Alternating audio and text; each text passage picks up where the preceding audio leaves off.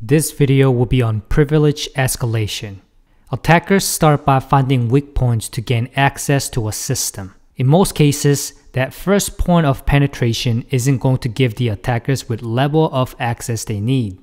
This network intrusion assault called privilege escalation takes use of programming faults or design defects to give the attacker enhanced access to the network and its data and applications. There are two types of privilege escalation: vertical and horizontal.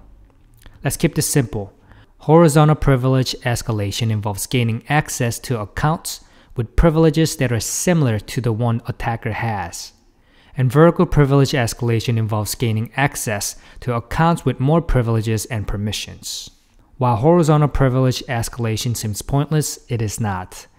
The attacker is basically gaining the ground, like getting access to certain application that certain sales rep might have that the marketing analyst might not. Attackers are very careful when they move laterally, and they dig up all the information they can get their hands on to help them come up with a plan to escalate vertically if needed. There might not be need for a vertical escalation. Attackers may just need certain people's account to dig up their email traffic.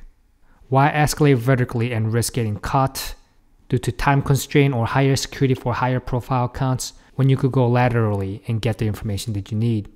Every point is an opening for attackers to delve deeper into the system. So both horizontal and vertical attacks must be addressed with speed.